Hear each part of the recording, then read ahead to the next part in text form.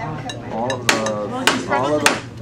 the flop. Good evening, and I'd like to welcome everybody tonight to the College and Complexes. My name is Tim, and I'll be moderating tonight. And Andy, I don't know if he'll be around, but either me or him will be around to collect the $3 tuition for the college. The College of Complexes consists of the following format. First, there's a brief announcements period. Then there is our main speaker will then speak for a while. After that, we'll have our question and answer period. During the question and answer period, we're going to ask that you ask questions, because after the question and answer period, you'll each have to get a chance to rebut and make remarks in this rebuttal period. After that, the speaker gets the last word. We are out of here at 8:45. There are only two rules that the college operates under. One is one fool at a time, and the second one is no personal attacks. Tonight's speaker is from the Chicago-Cuba Coalition, local affiliate of the National Network on Cuba. This unites groups and individuals to stand for completely normalized relations between Cuba and the United States while publicizing the accomplishments of the Cuban People's Revolution. We stand for free travel between the two countries and ending Washington's economic and regime change warfare, as well as its illegal military occupation of Cuba's Guantanamo territory. Everyone interested in these goals, with no dues, restrictions, or requirements demanded, it's more than welcome to get involved. Now, I didn't quite catch our speaker's name, but let's give our speaker... Dan Fine. What's it? Dan Fine. Dan Klein? Fine. Fine. Okay. Let's welcome Mr. Dan Fine to the podium. Thank you, and wish you a good presentation tonight, sir. Cuban Revolution forever changed the Americans. On July 26, 1953, Fidel Castro organized the armed attack on the Moncada barracks. Is it loud enough? You want me to get a little closer to the microphone? I turned it up. Okay, just to go ahead. The Batista dictatorship, which was formed in a coup a couple years earlier, had carried out terrible repression against the workers, the peasants, the students. In the years leading up to this, Fidel Castro organized a military attack on the garrison, hoping to free the weapons needed for the armed struggle to bring down the Batista dictatorship. It was not successful. Fidel went to jail. Hundreds of his combatants were murdered, tortured, but there was a large campaign for his freedom from prison. And in his courtroom speech, "History Will Absolve Me," he went over the program of the July 26th movement, the cutting of rents, the elimination of all the racist institutions in Cuba, the elimination of the United States imperialist domination of the economy, land reform for peasants to be able to own the land that they farm. And massive looting took place in political organizing in the cities and countryside, and Fidel was freed from prison together with other combatants that were jailed at the time. And he went to Mexico to organize the guerrilla training that was so fruitful in the years to come to bring down the Batista dictatorship. And Mexico is where he met Che Guevara, who was another leader of the Cuban Revolution. Fidel and his combatants returned to Cuba in 1956 and began the guerrilla struggle in the mountains, which was facilitated by fundraising, by strikes, by organizing in the city of Havana and other cities to bring weapons up to the countryside to carry out sabotage against Batista's military dictatorship. It was a mass movement of the workers and peasants. They set up in the Second Front, which Raul Castro, Fidel's brother, organized. They set up clinics, not only for the soldiers who got hurt in the battle, but for peasants who had never seen a doctor before. They set up schools. where many of the soldiers who had peasant backgrounds or worker backgrounds never learned to read and write, were taught to read and write. And the program of the July 26th movement began to be carried out. On January 1st, the revolution triumphed, 1959. Batista fled the Dominican Republic, and soldiers marched into Havana. They disarmed the police. They abolished Batista's army. And a 7-day march was begun from Santiago, the eastern part of the country, all the way to Havana, where Fidel and others stopped and had rallies across the towns and cities, from Santiago to Havana, where they explained what the revolution was, what its goals were, what its purpose was, why everyone listening had to be part of the revolution, that it was a revolution for the people. So a new government came into being. They smashed the old army, they destroyed the old police, and a workers' and farmers' government came into being, which began the expropriation of U.S. imperialism's domination of the economy, from sugar mills to the telephone exchange, to the utilities, to the trains. This infuriated the United States when the Cuban government took these over and put them in the hands of the Cuban people. And that's where the beginning of the hostility, which lasts to this day, the United States economic embargo against Cuba, which is designed to punish Cuba, to make them pay a price for having overthrown the Batista dictatorship, which was backed by the United States, by the way, and to make it harder for the Cuban Revolution to succeed with the economic stranglehold of the United States government, which just doesn't apply to U.S. firms trading with Cuba, but the United States penalizes to the extent they can with other countries that trade with Cuba in an effort to bring down the revolution. So after they expropriated the U.S. imperialist properties, they began a land reform. There were 2 land reforms in Cuba. The first one took the land from the biggest landowners and divided it up, whether they were, based on what the peasants wanted, whether they wanted their own plot of land, whether they wanted to be part of a cooperative, whether they wanted to be part of a state farm. And a second reform, which took over the medium-sized farms and gave land to the peasants, who had never benefited from their own work. Under the old system, the peasants did all the work and the landowner got rich. It was a good setup for the landowners and a terrible setup for those who actually did the work. What pancakes for? Beaches were segregated under Batista.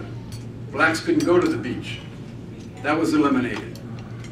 Women who were relegated to jobs such as nannies, housekeepers, prostitutes, or maybe school teachers were given the opportunity to learn all sorts of skills and become part of the workforce and to become independent.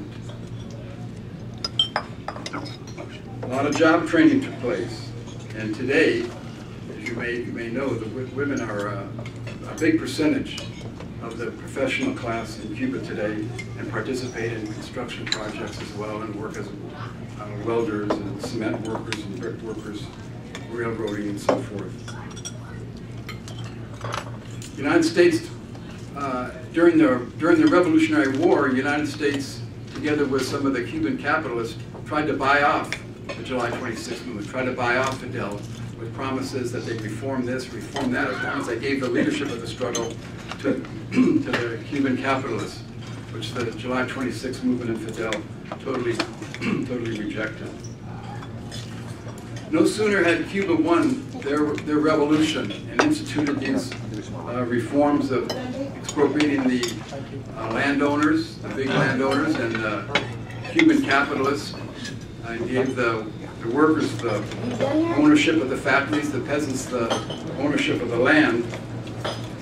Then the United States organized an invasion of Cuba to try to bring down the government, since buying them off with money didn't work. This was the famous Bay of Pigs invasion in April 1961, where the socialist character of the revolution was proclaimed at a mass rally that Fidel spoke at, where they knew the attack was coming, because the United States planes were bombing the airfields, trying to prevent Cuba from being able to defend itself when the invasion came. This is where you might remember Adlai Stevenson, who was the UN representative, said these are not our planes, and denied that the United States was bombing Cuban airports at the time. Well, the idea was that with the invasion, the Cuban people would rise up against the workers' and farmers' government, would rise up against the Fidel leadership, would rise up against the July 26 movement, and welcome U.S. troops. Well, they weren't U.S. troops, they were mercenaries organized by the U.S. You know, the revolution wasn't for everyone. The capitalists lost, the landowners lost, and they ran to Miami. And they were organized by the CIA, trained in Nicaragua, to come and invade Cuba and bring back the way it was under the Batista dictatorship.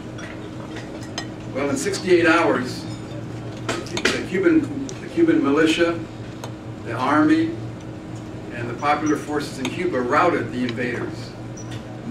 And there's a wonderful billboard at the Bay of Pigs. It's a picture of Fidel next to a tank or on a tank as part of the military fight against the invaders, saying the first defeat of U.S. imperialism in the Americas. And it's a very popular, this is a museum also at the Bay of Pigs, where you can learn more about the actual fighting that took place and the defeat of the invaders. No sooner had Cuba won their independence, their socialist revolution, but they extended the hand of solidarity to others fighting for freedom and against oppression throughout the world. They went to Africa and supported the struggle. First it was Ben Bella and his fight against French colonialism in Algeria. They took children who were orphaned from the fight. They gave some tanks to Ben Bella in his fight against French colonialism and for independence. They went to Angola when they were invaded by the apartheid South African army to try to prevent Angola from winning its independence, which they had struggled for many years against Portugal, who was the colonial master of Angola. They were in Angola for 15 years, fighting the supposedly white supremacist, unbeatable, modern South African army, which had invaded. Like I said before, they fought together. The Angolan government asked the whole world for help against this invasion. Only Cuba answered. It didn't take them 5 minutes to decide to answer. Cuba's revolution wasn't just for Cuba, it was for the world revolution against imperialism and capitalism. And Cubans volunteered. They don't have a draft when they carry out these international missions. Cuban people were changed through the revolution. Instead of thinking about me, and my, and what's in it for me, and stuff like that, they gained a social consciousness about them being part of the world, being part of the world struggle against imperialist domination. So they sent troops to Angola to fight with the Angola revolutionary forces who had fought against Portugal. And after 15 years at a famous battle at Cuantanamo, definitively defeated the South African army, which led to negotiations for Mandela getting out of prison, the legalization of the African National Congress, Mandela's organization, led to the independence of Namibia, which was owned by South Africa, previously had been owned by Germany, and was a big boost to the fight against apartheid to have the South African army defeated. When Mandela did get out of prison, one of the first places he went was to Cuba, to thank Cuba for sending the troops that no one else would to defend Angola's independence and ultimately change the racist apartheid regime in South Africa. So at the Plaza of the Revolution in Cuba, Mandela said he thanked Fidel, he thanked the Cuban people for their volunteers. He said other countries have come to Africa before to take our diamonds, to take our oil, to take our riches. Cuba came to spill their blood in the fight against racism. And we salute you for that. And Fidel Castro spoke as well. These speeches are available on the back. You should get a copy. Fidel Castro said, Well, of course we fought against apartheid. Of course we fought against racism. Of course we fought. We are part of an African people. The whole slave trade in this history applied to Cuba as well as some other Central American countries in the United States. And Castro said, this is our finest hour. They sent up to 425,000 volunteers over the 15 years. And this was when the United States was threatening Cuba. And Cuba said it's more important to make ourselves a little defenseless by sending our resources, our tanks, and our volunteers to fight against the apartheid army. It changed, as Mandela said, the whole history of South Africa. I could talk for hours about the other internationalist missions that Cuba has carried out, but the other one of note is the Ebola campaign a couple years ago, when Ebola was killing many people in Western Africa. And the same thing happened. Volunteers, not drafted, not forced, volunteers risked their lives. A very dangerous situation treating Ebola. But Cuban volunteers didn't think twice about it. They had more volunteers from Cuba than the rest of the world put together, that's for sure. The United States didn't send any doctors. They sent some soldiers to build some barracks for people to stay, but they didn't send any doctors. So Cuba continues on this course of internationalism, to see themselves as part of the world, and to fight for as part of the fight against imperialism and exploitation. They have doctors throughout the world that treat people that have never seen doctors before. The doctors live in perhaps dirt floors, no running water, no modern toilets, and the doctors feel so proud that they're able to give medical treatment to those that had never seen a doctor before. And that's a worthwhile life, unlike in the United States, for example, when someone becomes a doctor to play golf in the afternoon and be a prestigious member of the community and so forth, and make a lot of money. The doctors don't get paid a lot in Cuba. Some people think that's terrible. I think it's great. Nobody gets People don't pursue the job. If someone doesn't become a medical student in Cuba to make a lot of money, they're not going to make a lot of money. They're going to make a contribution to overcoming the suffering of people, especially in the third world. I've been to Cuba 4 times, twice recently. They have, for 14 years now, they've had May Day brigades. May Day in Cuba is unlike May Day anywhere else in the world. May Day actually began in Chicago, right, in 1868, with the Haymarket Massacre and so forth. But in Cuba, they have a march in Revolution Square, where the construction workers are with their hard hats and their unions and stuff on, the teachers, the students, all the whole working people, the collective farms, the cooperatives and so forth, all march under banners that will continue the socialist road and Cuba, other slogans supporting the government and what it's trying to do.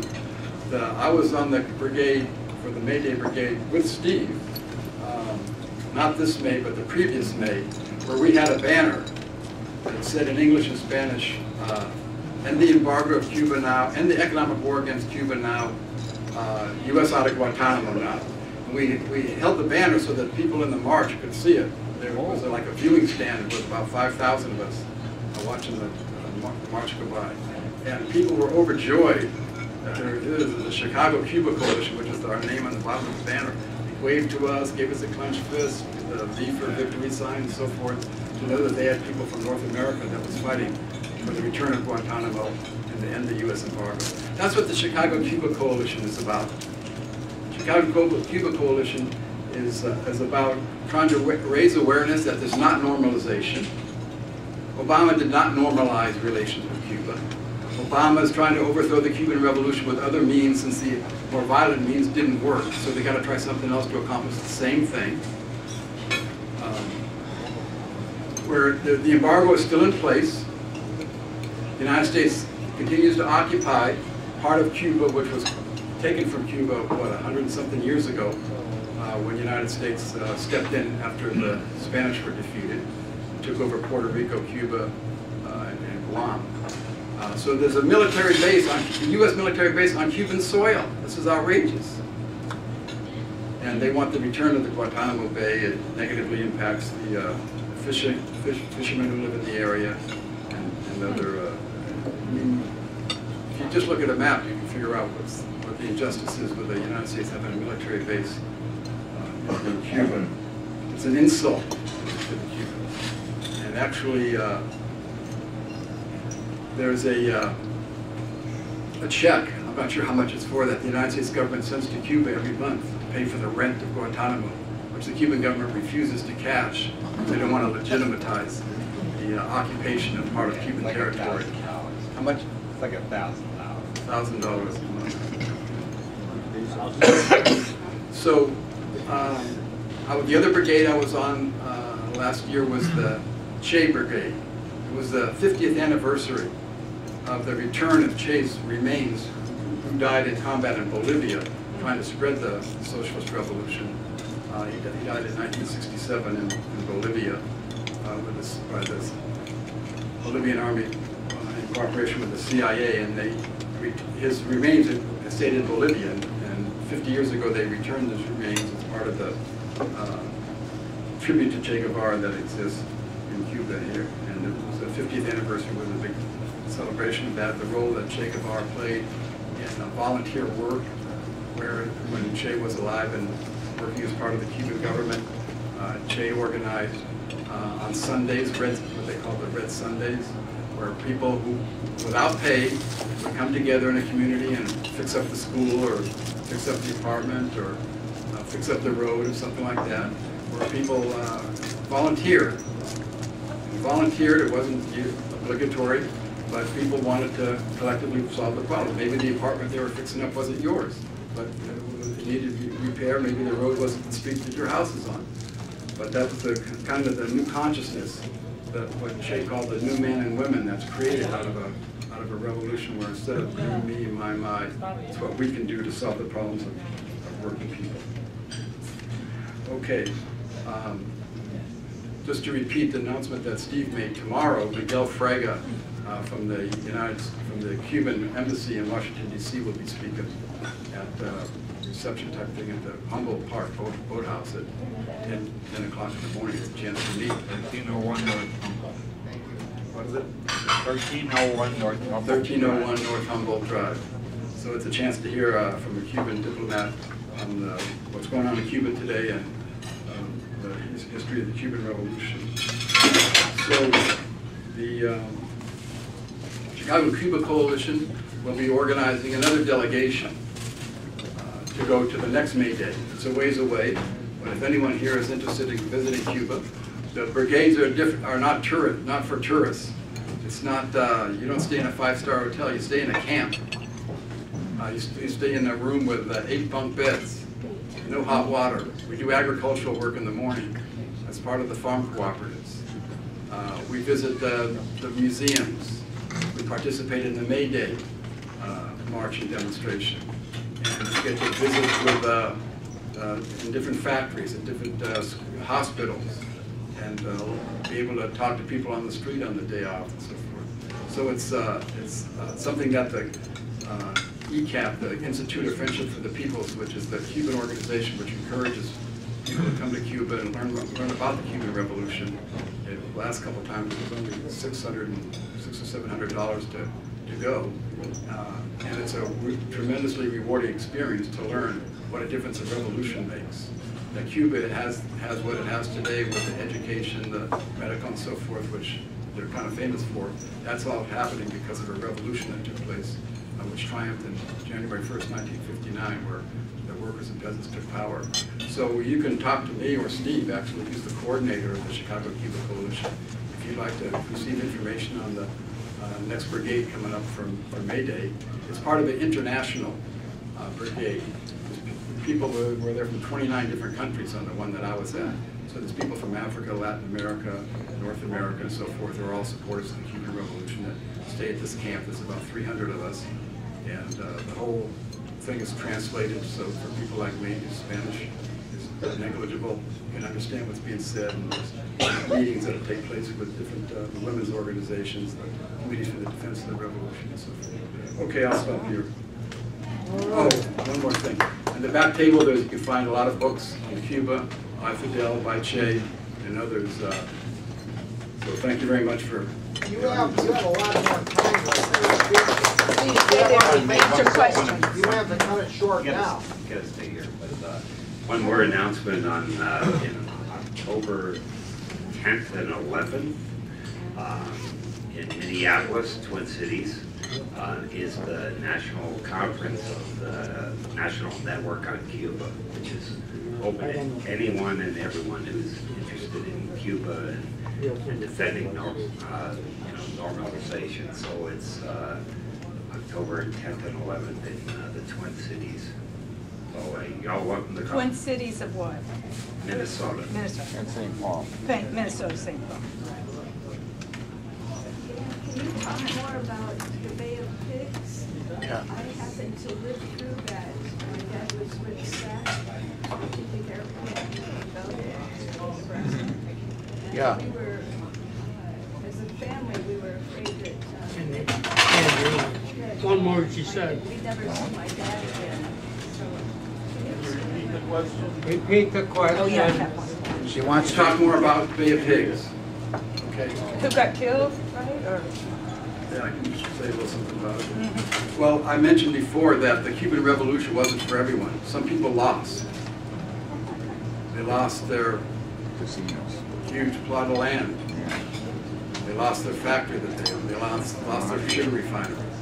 The doctors weren't going to be living up here where the peasants living down here anymore. So some doctors left Miami, thinking that they'd be returned one day and be able to have it like it used to be under Batista.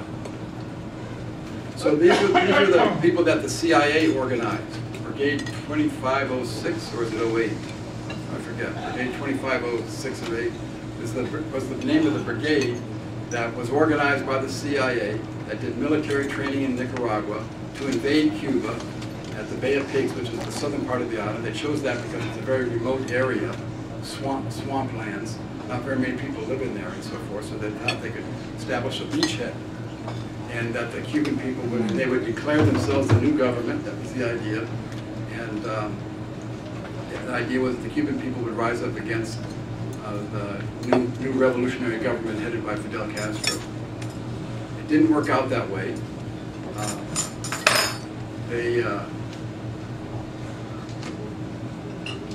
I'm not sure the exact number that were killed from the invaders, 2506. But there's on the billboard that I mentioned, there's another billboard next to it that has the names and the occupations of the people who invaded.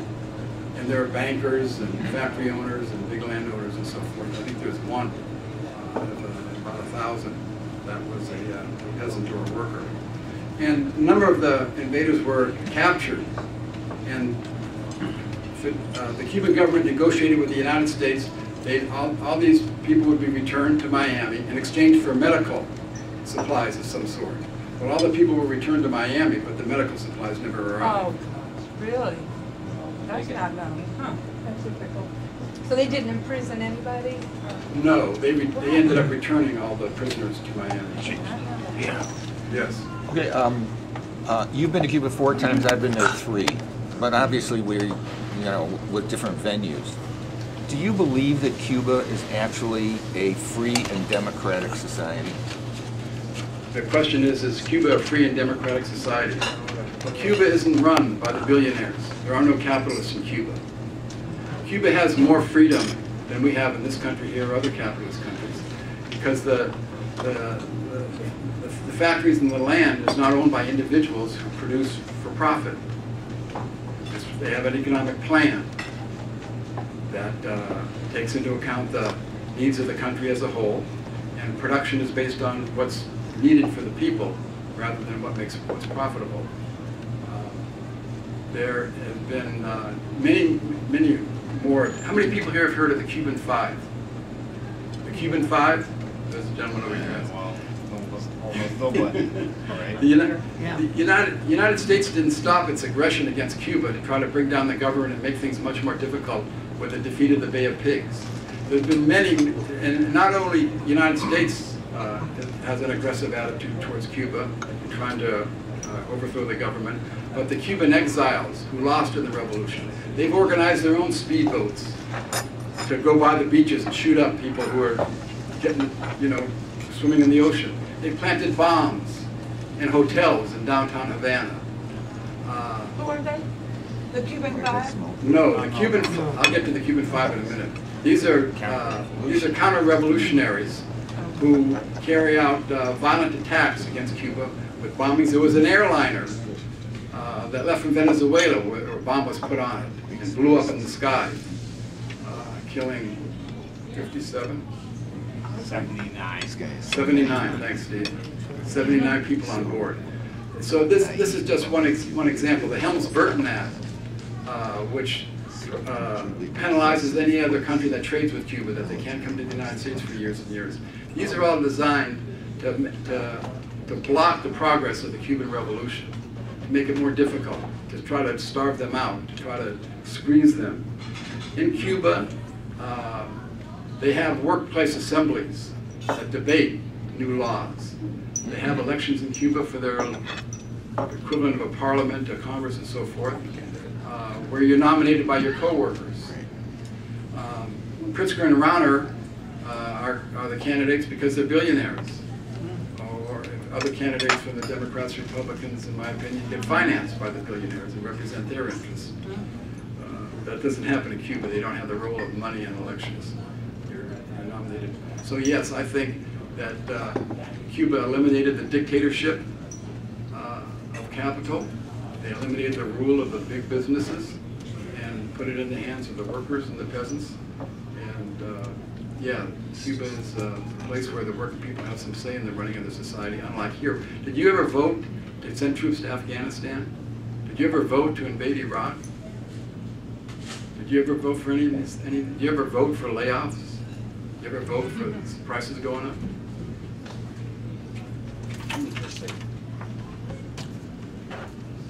I just got to tell you a personal story when one of the last brigades that I was on. So we were in a relatively small town in Cuba. It was hot. But we stopped by, we were given total free time. We went here and there, including we stopped by the communist, there was the CTC, the Workers Union headquarters. We stopped by there, and then we stopped by the Communist Party headquarters. It's a little, storefront, whatever.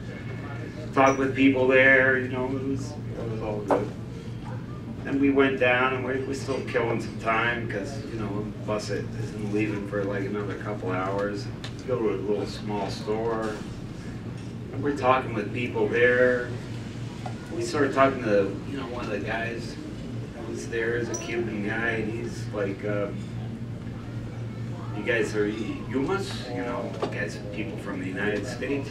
Yeah. It's like, man, let me tell you, I hate this fucking country. Like, fuck Cuba. I want to go to the United States, man. Like, this place is terrible.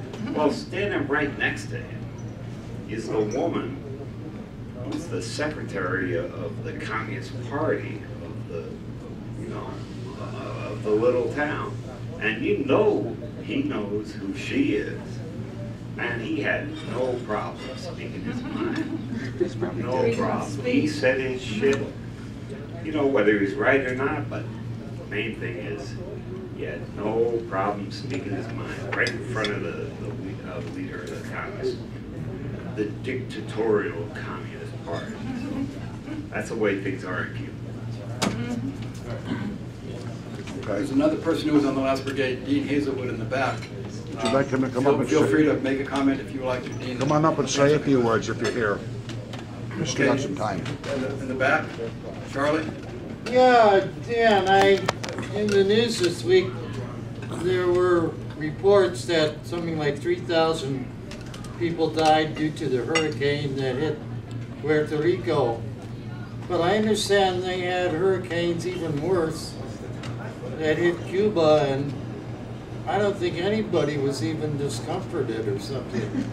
Do you know anything about that? Yes, I know a lot Seemed about like that. the capitalists, the socialists did a little better. Many of these hurricanes hit Haiti, some hit the Dominican Republic, Puerto Rico, Cuba. The one that devastated Puerto Rico, Maria, also hit Cuba. But if you look at the figures of how many people die in these hurricanes, the number in Cuba is usually 0, maybe 1 or 2, where in the other islands it's dozens or hundreds. And Haiti is way up there. And there's a reason why. It has to do with the revolution that Cuba made. Because in Cuba, you're not left on your own. In Cuba, when the hurricane is on its way, the government, the unions, the women's organizations, the committees for defense of the revolution, all organize to get people out of harm's way to facilities where there's beds, TVs, and food. And you can take your pet if you want to. The hurricane comes and does its damage, and people are organized to move back to their houses, their apartments. And the government helps, and unions help with rebuilding the damage that was done. Santiago was really hit hard at the last hurricane, the eastern part of the island. And in other islands, and in the United States as far as that goes, well, there's a hurricane coming, or sometimes not. You're on your own. We suggest you evacuate. The highways get clogged. In Houston, for example, you couldn't get out of the city. You're on your own. Good luck. The society doesn't exist and organized to take people's well-being into consideration, and that's why the figures are the way Charlie said. Well, there were 29 American diplomats to Cuba who lost a lot of their hearing plus mental damage, and it's because some kind of sonic device was aimed at them, and these American diplomats, and because of that, the United States government drew a lot of the people the diplomats out of the embassy. Now, who aimed this device at these Americans? Was that Cuba? Was it Russia? Who's doing this? No one knows. The Cuba opened up, it said, for the FBI to come in and work with Cuba to find out what was the source of people having this ear problems and mental health problems. And so Cuba was interested in finding out the answer to this, as was the FBI apparently, although the Cubans shared what other information they had from their experts and engineers and technicians and so forth with the FBI. The FBI didn't do likewise. But the United States government doesn't know the source of the problem, and Cuban government doesn't know the source of the problem, and it's a mystery at this point. What is so wrong about the United States and its system? Well, you can invite me back and I'll talk on that. Just briefly. First World War, Second World War, Ku Klux Klan, Hiroshima, Nagasaki, lynchings, unemployment. You can Well, go live over here. Banana republics in Central America. I wonder if you'd mind talking about the problem of currency exchange in Cuba, and and the problem of poverty and how it's handled, because I heard there's quite a bit of prostitution, and I'm wondering if you'd make a comment about poverty and currency exchange and the need for American dollars and what people will do to get them. Well, U.S. dollars can't be, the embargo prevents the normal use of credit. You can't use your credit card because of the embargo. You can't use dollars. You have to change your money when you get there to CUCs, they call it, C-U-C, and you use that. Cuba is no paradise. Cuba was a third world country with a legacy of domination by U.S. imperialism. The blockade hurts in 1,000,001 ways.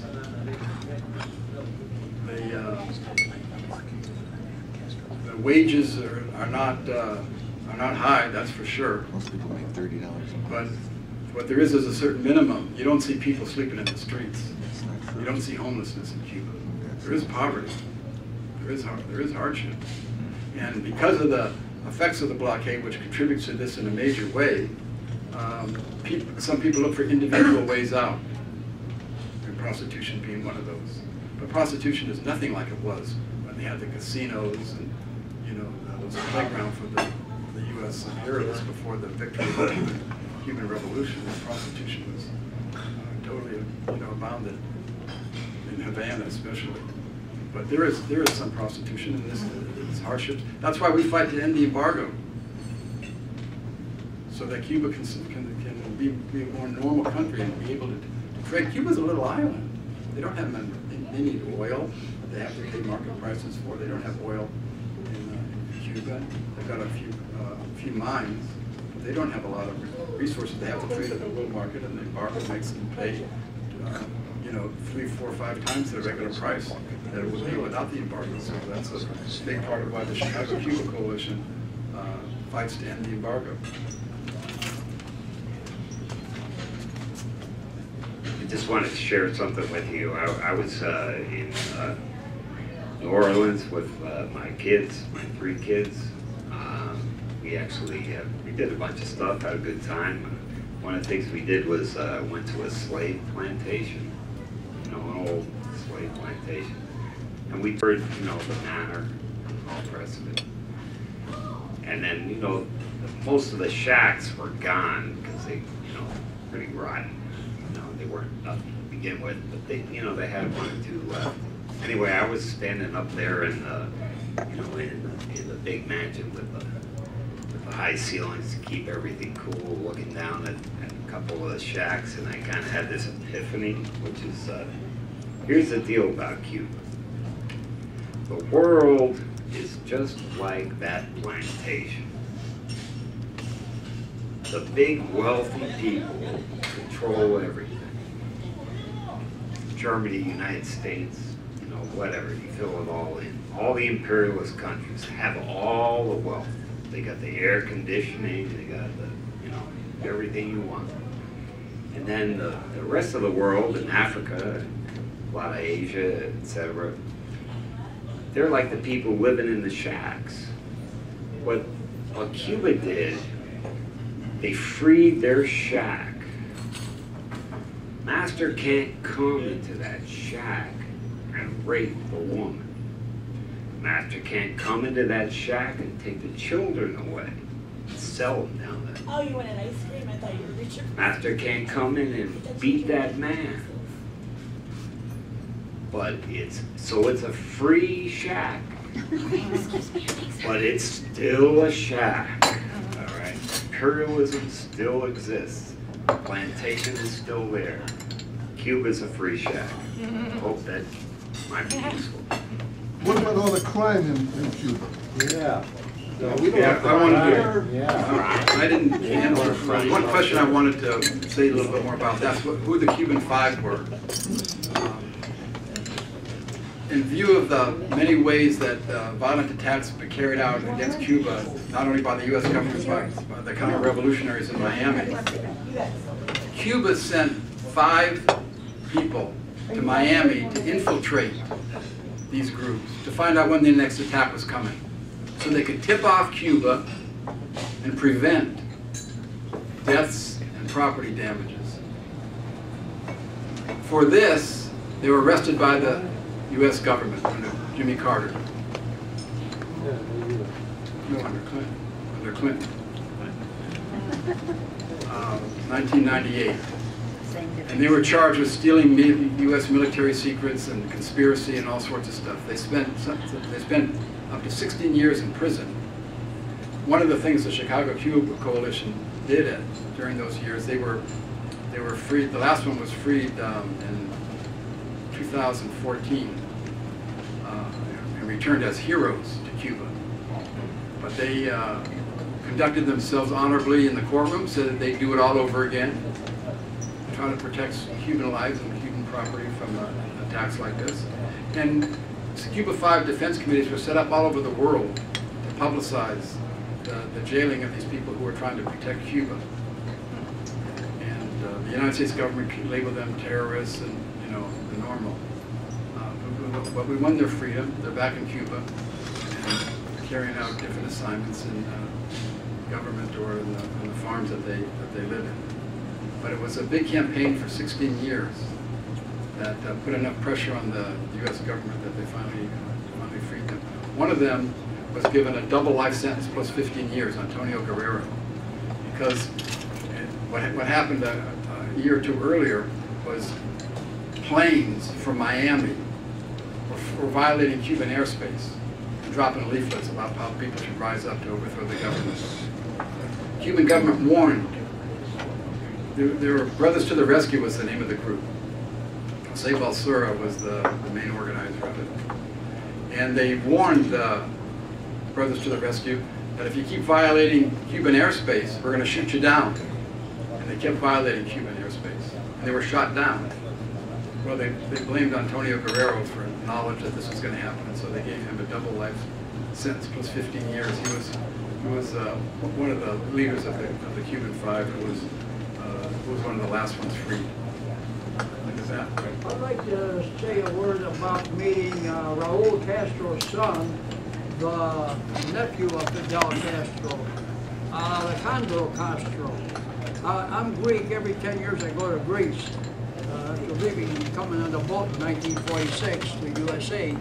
So I was there in January 2015 in Athens, and I saw on Greek television tonight there's going to be a speech and a book talk by Alejandro Castro. And he was a guest on the Greek television news. So I went over to this event, and there was 400 or 500 people. It was really packed, a big auditorium there, a theater actually, in downtown Athens. And it impressed me. A man, a very well-dressed gentleman, middle-aged from Angola. He got up to thank Cubans, and especially Alejandro Castro, Paul, impressive young man, about 40 years old. That's Raul's son. And he says, we are grateful to you for coming. Okay, may I remind? In our liberation struggle. And then later, I met Alejandro, and I found out that he Where's the question? had damage to his eye, I think, fighting in the front lines in Angola. Is that right? No. I don't know the particulars. I don't know the answer to that. Okay. Sid. One of the things they embargoed was pesticides and insecticides. And Cuba went to organic farming, and I'd wonder if you would talk about that. Well, the two brigades I was on recently, we worked in cooperatives that had organic farms. And this was originally done on a necessity during what's called the special period, when their chemicals that they use for fertilizer wasn't available. And so they've continued in a big way to do the organic farms. They have a lot of farms in the city, small little farms on in the neighborhoods and stuff that originally came into being during the special period. Special period refers to, what, 1990, 91, when the Soviet Union collapsed and 80% of Cuba's trade was gone overnight. And it was very hard times in Cuba. There was people scrounging for food and stuff like that. And so that's where they turned to the community gardens and to try to grow food that they used to import. But yeah, the farms that we worked on were organic farms. We pulled wheat, we planted yucca, we moved rocks from the fields that got in the way of the crops and stuff. Cuba has more organic farming than any country in the world.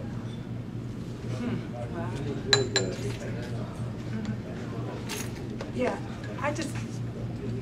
a couple of questions, kind of I'm interested in your background and, how you got into this, and also, what works, what needs to be done, like I thought things were maybe a little better under Carter and maybe Obama, but I think the CIA is a big problem. I'm trying to figure out how to get rid of them. But you know, is there any way to organize the world community to expose the really crimes against humanity of the CIA as a covert operation that's been operating since Hitler? You know, they're still using the same dirty tricks. And I mean, has there been any organizing of Russia or the community, you know, of people who are being oppressed by? I mean, you said there's a lot of examples where Cuba helped others, but I don't know. Is there a way we can help Cuba, or you're helping Cuba through your coalition, you know, and helping the world? Well, the Chicago-Cuba Coalition organizes the brigades. That's a very important way to help Cuba, because you get to learn firsthand and have your own experience, and then can share that with others. That's part of the thing. We have public meetings sometimes where representatives from Cuba come, and we have a meeting at the Workers United or SEIU or a church where people can learn about the Cuban Revolution and spread the word. We've had a couple of things downtown at the Federal Building, demanding the United States end the embargo and get out of Guantanamo. We have our banner. We pass on informational flyers to people getting off work in the late afternoon. But the embargo has been in place for, what, 10 different presidents. None of them have we have the embargo right now. We had it under Obama. We had it under Carter. They didn't do any. Oh, Clinton was the one that arrested the Cuba Five who were trying to protect Cuba from violent attacks. So I don't look to the Democratic Republican parties for any help with the Cuban Revolution. That's my opinion.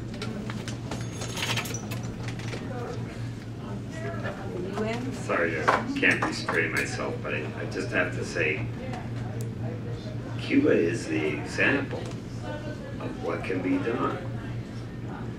Cuba has more teachers per capita, more doctors per capita than any country in the world. They have more land under preservation than any country in the world. Not only they have the highest literacy rate in the world, but they're not just trying to build a nice house in the suburbs for themselves. They're trying to change the world themselves. As Dan said, they sent over 400,000 volunteers to Angola who fought. 2,000 of them died there. Cuba is the example of what can be done. And that's why the U.S. government, in both its parties, hates Cuba, because it is the example of everything is quite solvable as long as you gotta overthrow the capitalists. If you do that, you can achieve what Cuba has accomplished. And you look at what Cuba has accomplished as a very poor country, a shack. You can imagine what we could accomplish here. I'll shut up now. Did you saw some Russians in Cuba? I'm from former Soviet Union. Do you see the Russians, how they doing? If they really settle over there, if they wealthy or not? Or what's your opinion about Russians? Well, there were no Russians on the brigade, two recent brigades I was on. There was a couple people from Ukraine, but there were no Russians, so I can't really answer that question here. Yeah. Somebody had asked for some examples of what's wrong with the United States, and one of the first things the guy said was World War II. I was wondering if you could explain that. Because I don't understand. I'll give you my opinion. The Chicago-Cuba Coalition doesn't have a position on World War II, so I'll give you my position. The Second World War, and U.S. participation in it, was not for freedom and democracy and the poor Jews and being against anti-Semitism. It was about German imperialism taking over some of the colonies, taking over different spheres of influence that the United States, France, Britain had. It was for a redivision of the world. It was going to be the new masters of Latin America, Africa, and Asia. There was a boat of 500 Jews outside Miami trying to escape the Holocaust. The United States turned them back. The Socialist Workers' Party that I'm a member of had 18 of its leaders sent to prison during the Second World War for their political views in opposition to the war. Lynchings were taking place during the war. The soldiers were segregated. The war was about the imperialists fighting among themselves on a new redivision of the world. There was fascist forces here in the United States that raised their ugly head during the late 30s and so forth. There was different aspects to the war. The war that Germany did against the Soviet Union was a war to try to bring back the capitalists that were expropriated in 1917. I know, I just can't fight it. And Chinese were fighting against Japanese colonialism for their independence and freedom, which they won. The United States was not happy about, quote, how did we lose China when China became independent from Japan. And plans were underway for U.S. troops in the Pacific to go into China and try to bring back the way it was before, but the soldiers revolted and put an end to that. Let's have a forum on that. That's a whole different issue. That would be really interesting. It would be great if you guys organized a forum. Can you tell me a little World bit War about II. why the Russians brought in the nukes, I mean the missiles? Was that basically as a defense against the Bay of Pigs? Good question. It's about the what's known in the United States as the missile crisis, which happened in 1962 in October, a year after the Bay of Pigs. The United States did not give up on their plans to invade Cuba after they were defeated in 1961 April and 1960, following their defeat at the Bay of Pigs. They still had the same idea in mind. They were preparing to go into Cuba again with another armed expedition to try to accomplish the overthrow of the government. And at that time, the United States had missiles, nuclear missiles surrounding the Soviet Union. And Khrushchev suggested to Castro that they put missiles in Cuba, kind of like, yeah. Okay, so the Cuban government said yes, but they wanted to make it public. They were doing this. Well, Khrushchev didn't want to do that, so missiles were brought in. The so-called missile crisis took place. At the end of it, Fidel said he knew that it was going to remain a secret because what happened was the United States sent reconnaissance flights over and said, hey, there's missiles here aimed at the United States and so forth. The missiles were there not to invade the United States, but they were there to help prevent the United States invading again. But Fidel said it was a big mistake not to do it openly and publicly exactly what they're doing and why they're doing it, because it seemed like the Cuba had something to hide the way it was done. And the Russians pulled the missiles out without ever consulting Fidel, but Fidel thought it was in retrospect that it was a fiasco that he wouldn't repeat again. I have a question. Was the Cuban Missile Crisis and the Bay of Pigs related to Operations Northwood? Do you know about that? Yes. You do.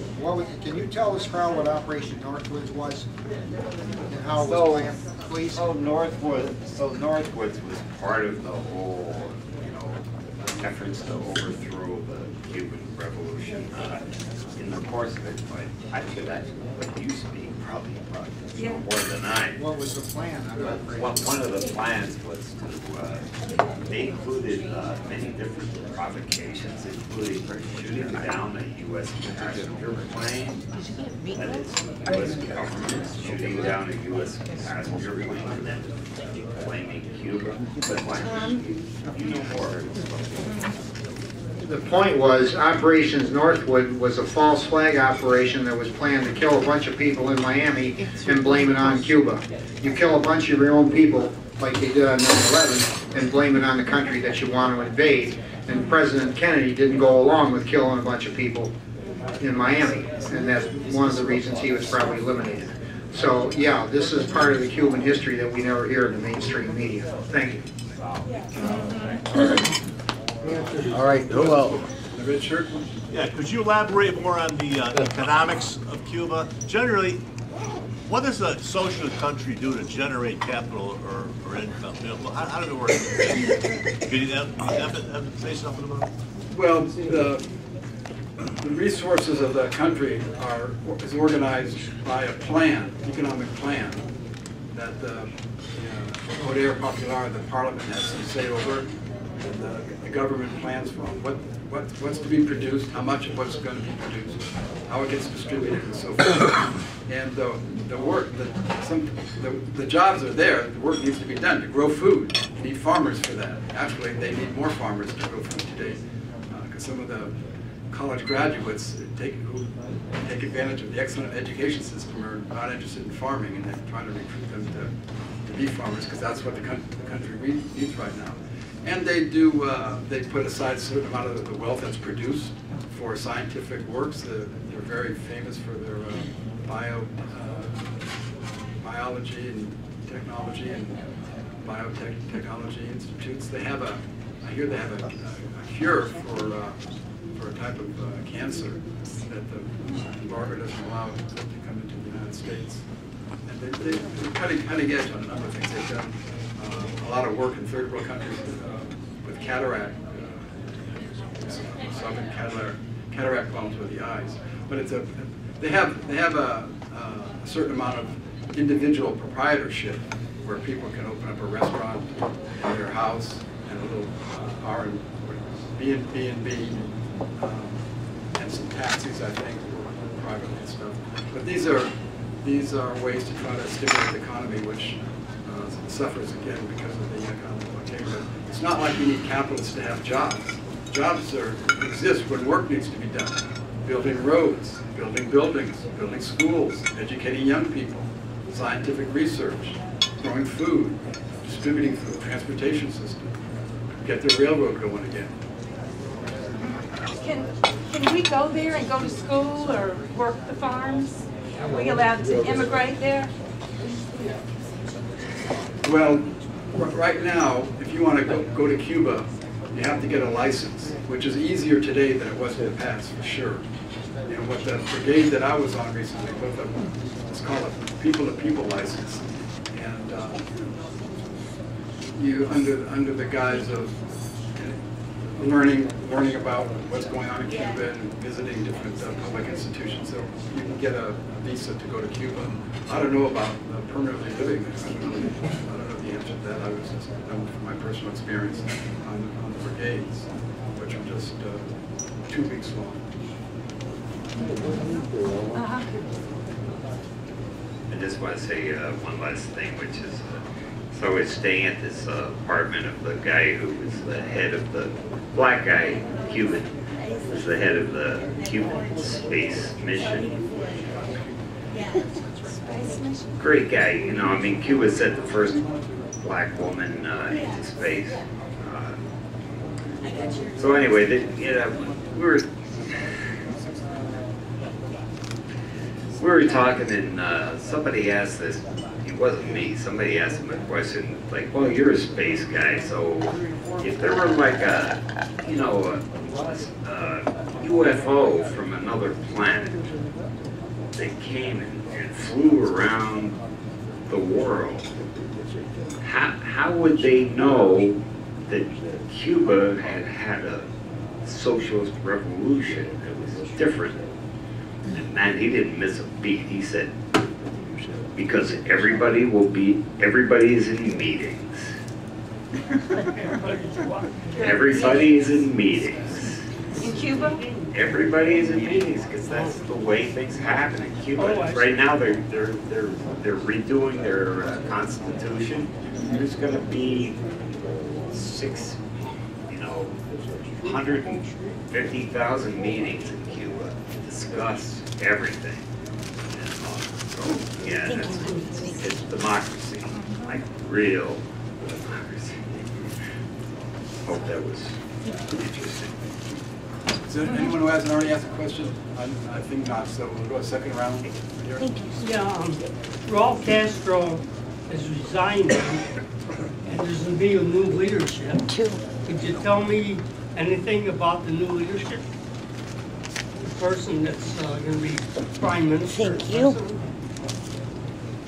Well, he had a position as provincial head of the Communist Party. I don't remember which province it was. He's been in Raul's moved to eastern part of the island, but it remains to be seen what leadership qualities he has and so forth. But he's been a leader of the Communist Party now for many, many years. So I don't really have a lot to say on that. But here? You said that Cuba had a very high rate of literacy. How could that be if it's a third world country? And is this fake news? I don't know. Excellent question. Cuba, after the conquering of power, recognized that many people, especially those in the countryside, couldn't read and write. So they did a voluntary literacy campaign where they recruited over 100,000 young people, mainly high school students and some college students, and others who knew how to read and write, to go to the countryside, to live with the family for a month, 6 weeks, work with them during the day, and have school at night, and learn how to read and write. And they did what no other country has ever done. They virtually eliminated illiteracy in 1 year, which is what Fidel Castro at the United Nations announced was the plan and was accomplished. And it's one of the great accomplishments of the Cuban Revolution. And they did that, thought it was so important, because how can you be a citizen of the world? How can you participate and know what's going on in the world? How can you know about politics? How can you have a view on things if you can't read and write? To read books, to learn history, to learn what's going on in the world. So it was a high priority, and the schools shut down during the literacy campaign. The high schools all shut down, and then they had to come back to school and make up a semester of work, which would be a little more intense when they got back to school because they had been out of the educational system to teach others to read and write. But it was a very educational experience for many of those in the city that didn't know what rural life was like, living on, with no running water and stuff like that. So they learned about the countryside, the problems of the countryside, as well as shared their knowledge of reading and writing. So they had like training sessions and stuff like that before they went out there. But there was a woman who just toured Chicago about 6, 8 months ago, who was 7 years old, and she volunteered, but her parents, of course, wouldn't let her leave home, so she taught someone in the neighborhood, an elderly gentleman, to read and write. And she spoke here in Chicago at a number of different places about the Cuban Revolution and the literacy campaign. But it's world known, it's worldwide known and recognized. The success of the literacy campaign that they did, that brought them to a higher literacy rate than any Latin American country, that's for sure. In the back? How many books did Cuba ban? 0 that I know of. I didn't see any book burnings or anything like that. Ban. Ban, same thing. Yeah, ban, burn. Yeah, I don't know of any books that are banned in Cuba. Do you? There are books that are banned in the United States. I'll bet they didn't allow any of the Ayn Rand books. This is Dean, he was on the last brigade. I first went to Cuba in 1991 at the beginning of the special period. And I saw one of the last Soviet freighters come in. And even at that time, things were very tough indeed. They'd parked up all the tractors, all the fields were being plowed by oxen, which, if you've ever tried that, it's extremely hard work. The citrus and all of that, as somebody said before, they were experimenting in double cropping and all this organic stuff. Not because they wanted to, but that's because that was the only way to produce this stuff. Then I went back this last May, and now they've all got brand new tractors. They've made huge advances in genetics and all the agriculture stuff, and they do it completely ethically. We had all these greenies on this trip who know about this stuff, and it's like if they change anything, they always keep the original, because of all the bugs that we don't know anything about these bugs. We're not. So they keep all the originals. It's very ethically done in there. But in terms of one thing that a couple of us did on one of the days off when you get let loose in Havana and told to go and talk to anyone, was we went to a mosque and spoke to some of the people there about the history of the Muslim people coming to Cuba. And now they have this mosque there and a museum and everything. And then we went and found a, what's the Jewish church called? Synagogue. We went and found a synagogue. Now every year there's a vote in the United Nations. This is what struck me about it. Every year there's a vote in the United Nations on the embargo. And the US always loses this. In fact, last year they abstained and they had nobody voting with them on the embargo. Everybody votes that it's illegal and they should stop it. The one country that consistently votes with the United States in favor of the embargo is Israel. This synagogue had Israeli flags all over it, not touched. You wouldn't even, no security, nothing. We walked into it. We just walked into it on a Saturday, on the Sabbath. So, you know, people have this idea, the way that US imperialism talks about Cuba is that it's like some oppressive Stalinist state. Nothing like it. Nothing at all. You talk about banning of books, no. They insist on having the Bible and the Quran and that in the libraries. They're not scared of any of that stuff. I heard somebody raise crime before too, which made me laugh. Here we are sitting in Chicago talking about crime in Cuba or anywhere. The corruption is so open, it's just rife here. So all of the United States, every capitalist country is like that. Not in Cuba. Not in Cuba. They found a general who was trading in diamonds and stuff in the Angola War. They had a trial. He was put on trial and he was executed. And he was a friend of Raoul's. And Raoul said, we had just signed a warrant to execute a couple of rank and file soldiers who had raped a couple of women in Angola. So this general, who was their leader, was involved in all this dirty stuff and drugs. What else could we do? It's their morals and ours. It's the most moral country you can think of.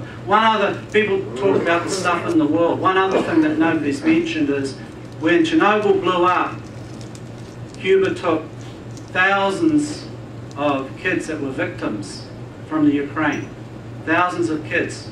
Took them to Cuba and helped to fix them up. At no cost to them. Nobody ever talks about that. Question.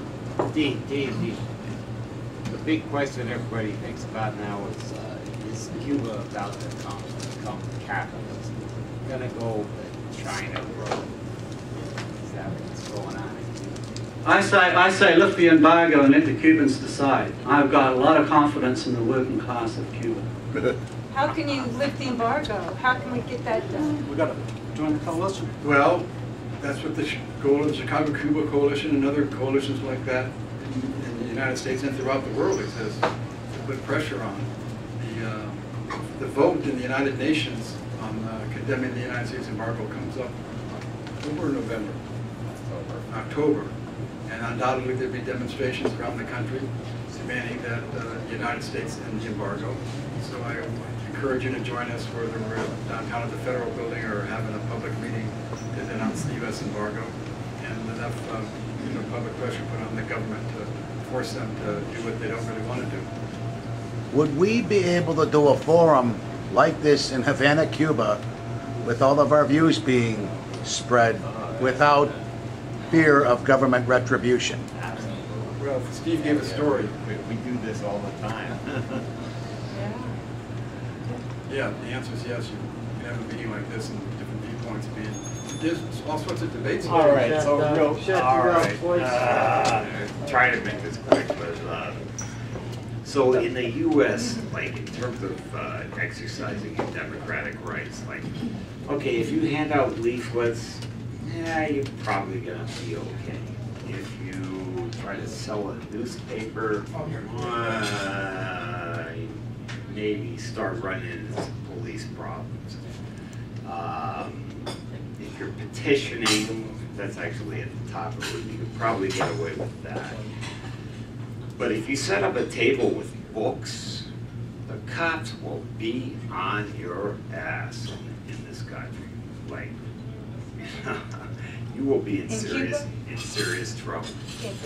So in Cuba, this is in the United States I'm talking about. So you can get away with petitioning, kind of, and then maybe handing out leaflets, and then maybe selling a newspaper, but then books, no. That's the U.S. That's the U.S. What about Cuba? Cuba. So the first time I went there, I was at, it was like the 30th anniversary of the Tricontinental Congress, and I was with people who had a bunch of books, and the leader of the event, the organizer of the event, it's like we didn't have a table, and she was the organizer, and she was like, "You got books? Oh my God!" Like, I'm getting tables like now, and she like told me, you go, and they got tables up because there was nothing more important than they wanted than to have books available to people, opposite of the United States of America. In the back? Yeah, Dan, is the economy rooted in the sugar industry? If so, isn't that a labor-intensive type of agricultural activity, more so than any other? Before the revolution, for many decades, Cuba was the main producer of sugar for the world, and certainly for the United States. And one of the first acts that, I'm not sure if it was Eisenhower or Kennedy did, when the revolution triumphed, was to shut off the Cuba, cut off the sugar from coming into the United States and taking away the ability of Cuba to make money by selling its sugar. Cuba needs a diverse economy, as do most countries. You can't just rely on one crop, especially if the crop you're selling it to is the United States, which has the power to cut that off. So, there's still cane. What is different about the sugar cane industry, one of the things Che Guevara played a big role in, it was very labor intensive. You're out there with a machete, snakes on the ground, it's hot, you're wearing things like the catcher in the baseball does to protect your knees and stuff. You're cutting away for hour after hour, being drawn away in baskets with a horse or an oxen to the sugar refinery. But they mechanized that. That was one of the things the revolution addressed, was the terrible hardship of the cane cutters. And they were employed, the cane cutters were employed half the year and then unemployed the other half of the year. So they, with tractors, and I'm not sure, with the cane cutting equipment, they were able to mechanize the sugarcane industry so that they could do it by driving a tractor right now instead of out there swinging a machete, which is hard work and dangerous work. So that was, Che Guevara played a role in that. I think it might be time now to start heading to rebuttals. Okay. I know a lot of people are chomping at the bit. Let's get a quick hand of how many want to rebut, and let Andy will get a count, and we'll apportion the time. It is now roughly quarter to eight, so... Yeah, keep your hands up, whoever wants to give a rebuttal. I know there's quite a few people who want to say something tonight. So, keep your hands up and let's get a count. Charlie's one. Nobody on this side other than Charlie? It's two. Tim's three. 4. About 8, 9. Well, call it 10 or 11. All right, well. About 4 minutes, Andy. Yeah, we'll go with the usual 4 minutes. All right. Let's thank our speakers.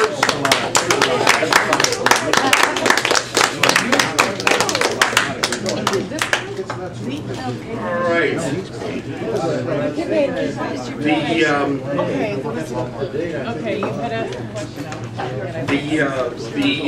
Cuba is a very small country. They're smaller than Illinois. Oh. And you know, I'm sorry, but if you don't have oil in your country, we're really not interested that much in what happens. So it's great that you have sugar cane. I don't think you have much else to export. But you only have 10 million. I think Chicago's almost the size of Cuba. So it's really, you know, some of these countries are pretty, you know, minor players. And if you don't have oil, you know, we're not going to spend a whole lot of time and money on you.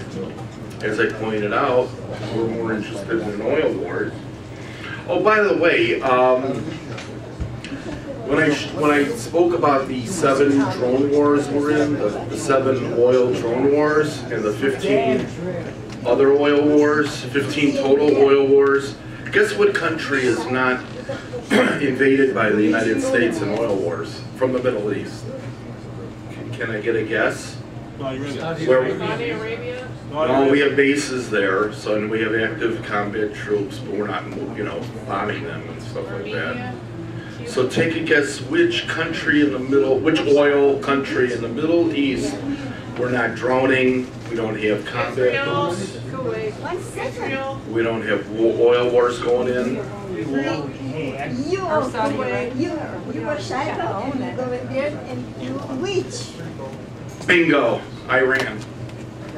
That's why we want to start a war with them. We don't have any military bases, we don't have any drone strikes, we don't have any combat boots in Iran. Why do you think they're getting heat from us? We love oil wars.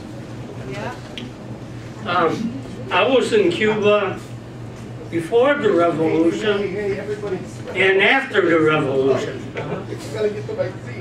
When I first came there, I went by the palace, and I forget the area there, right by the palace, and there was a black fella sitting there. We started talking. He says, "You want to go swimming?" I says, "I don't have no trunks or anything." He says, "We could rent it."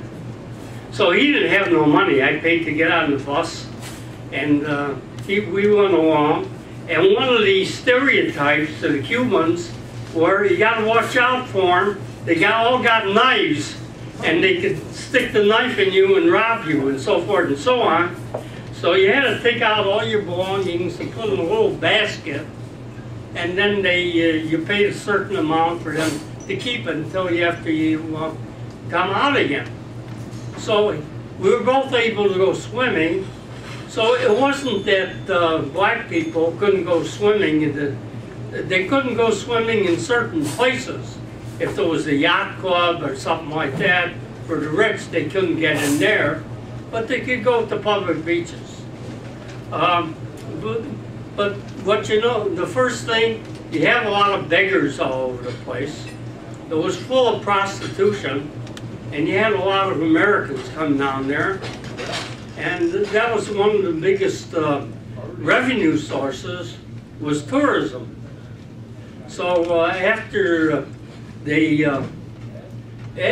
Castro came to power, I also went there, and they took us on a trip to a collective type farm, and they gave us a good meal and everything, didn't cost anything.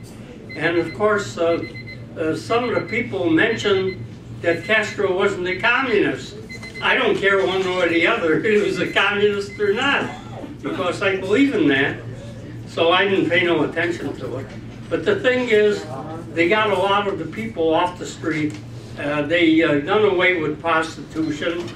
They have free medical care. They have free schools. You can go all the way to the university free, and things of that nature. So they're trying to develop the economy. But if you go to the rest of Latin America, I was in Venezuela, and in Venezuela, if you look on the side of the hills, there's all these, what they call favelas in Brazil, shanty towns.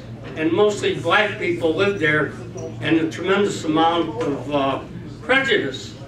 over there. And then there was the woman there that took us on this tour, and she had a big cross on, not a cross, a Jewish star on her, and she was pretty well off, and she started talking against the poor people there right away, and I learned her father was in the government.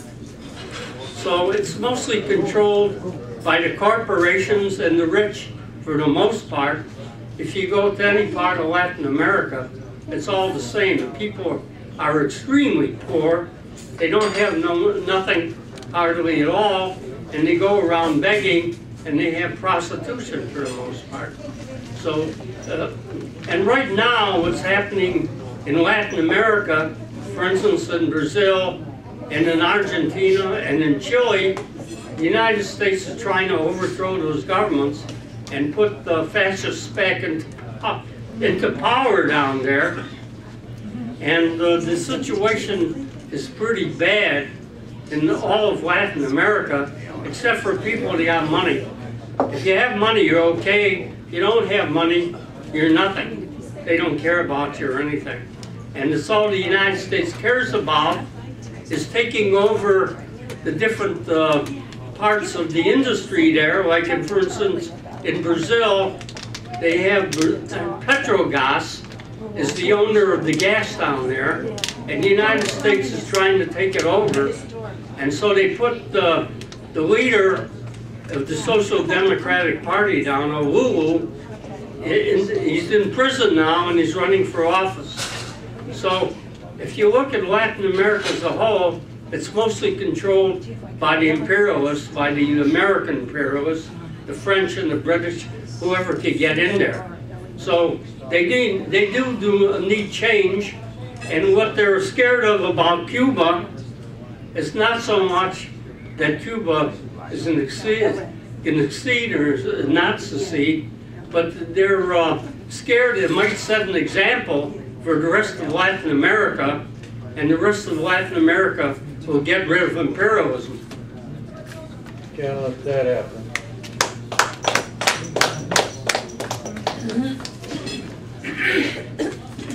Good evening, I'm David Travis.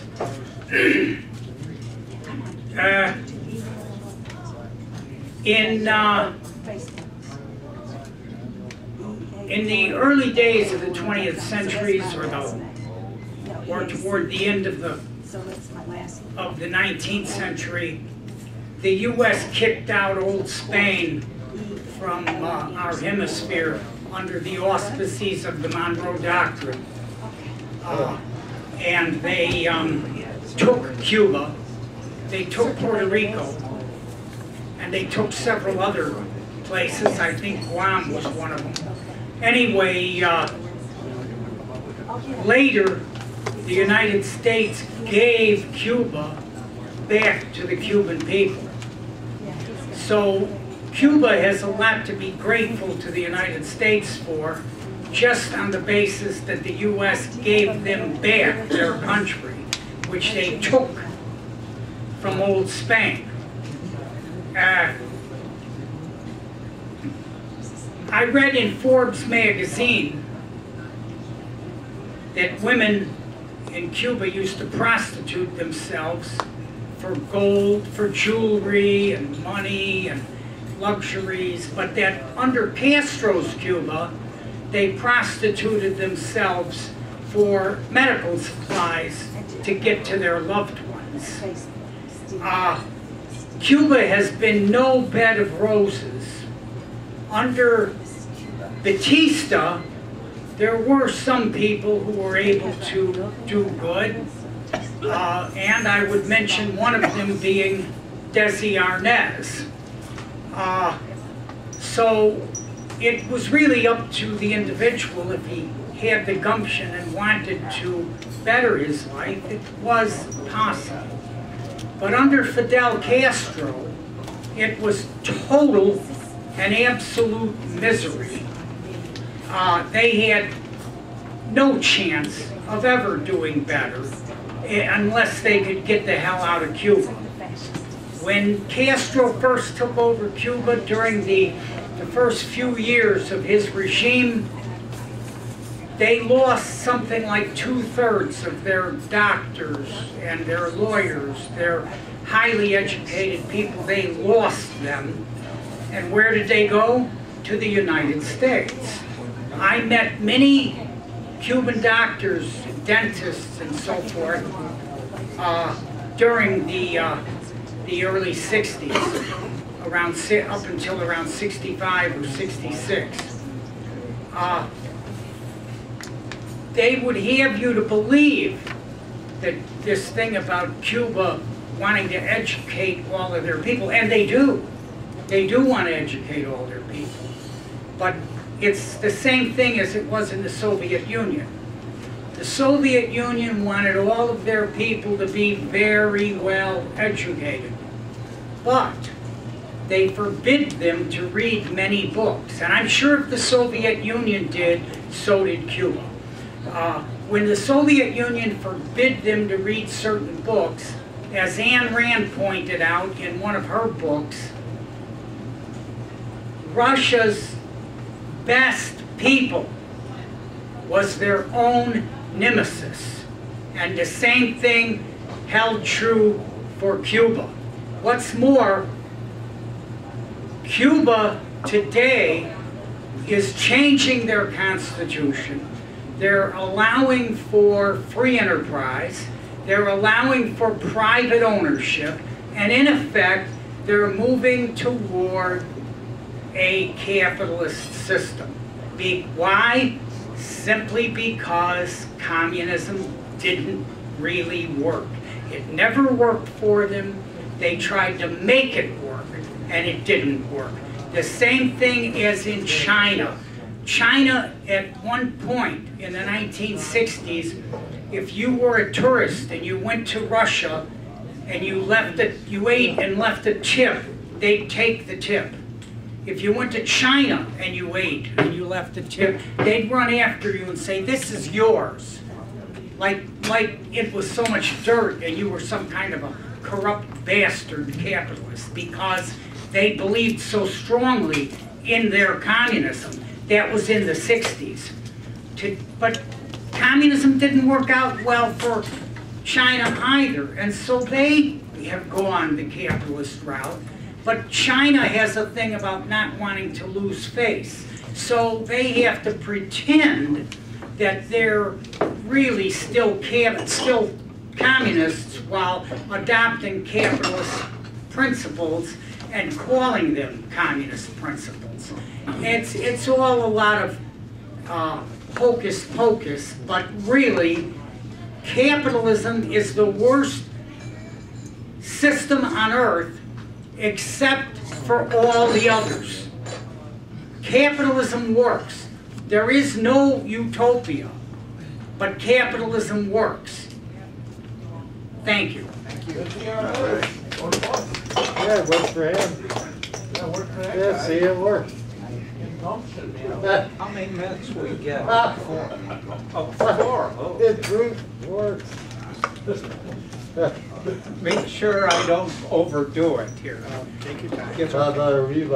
I want to, first of all, I want to thank I guess we had 3 speakers. I couldn't figure it out, but I guess there were 3 speakers. And I'd like to thank them for their talk. I thought it was excellent. I do want to comment on the interpretation of the World War II. I don't say the speaker was wrong, but frankly, I am glad that Nazi Germany, fascist Italy, and Imperial Japan did not win World War II. And I have to say, at least, maybe the United States is not perfect, but in World War II, there was a vote of the Congress. Maybe they weren't elected perfectly and all that, but as I recall, there was a clear vote, and we said we will go to war. I think that was a good thing, that at least we voted. Now, with regard to Afghanistan and Iraq, excuse me, and of course you could add to it Korea, and you could add to it Vietnam, and a couple other wars. You're right, the speaker was correct. We did not get to vote, even indirectly. It appears to me, and I hope somebody corrects if I'm not right, that the Congress of the United States gave to our administration the power to go in and go into police actions and so on.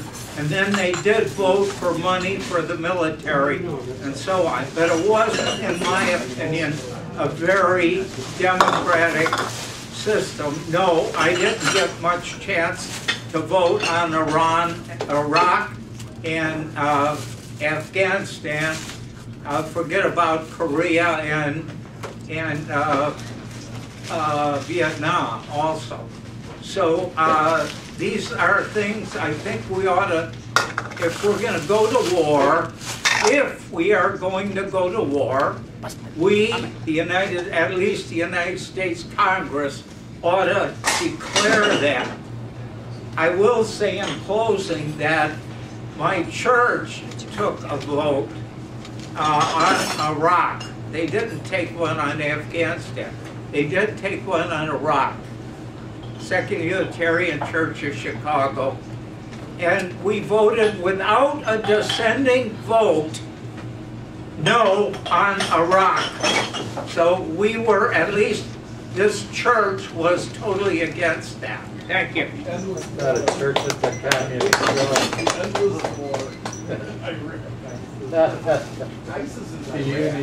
Call me crazy. Yeah. Call me a little bit of a lunatic. Yeah. In the United States, it was the best of times and the worst of times. But the bottom line is, we're still the world leader in industrial production. We still have about 25% of the economy. And why do we have it? It's because we lean towards capitalism. The problem with a lot of these third world countries is there's not enough capitalism. The poor cannot hold title. They cannot own a business. They cannot do a lot of the stuff that we in America take for granted because they don't have the tools that the government can provide. I'm going to take to you two examples. Cuba, over 50 years, is still a relatively poor country. Another one that was in about the same shape at about the time of Cuba was Singapore. Singapore chose the route of capitalism. They first stopped, they started with a little bit of land reform and giving the poor title to their own land. Second, they were able to mortgage that land, and they had, for the first time, they could then license their businesses. Once you give a poor person title to their land or their home, able to register a business and establish a form of identity, and then have the regulations in court to settle disputes, you're well on your way to getting a country developed. The problem is in Latin America, and a lot of these other countries, is that the barriers to business ownership, the barriers to land ownership, the barriers to title land is crazy. In Egypt, for example, to buy a house outright, it would take you, according to the book, The Mystery of Capital by Hernando de Soto, almost 18 years, working 8 hours a day, going through 365 government agencies to own your own home. So what do? They squat. They don't have the things.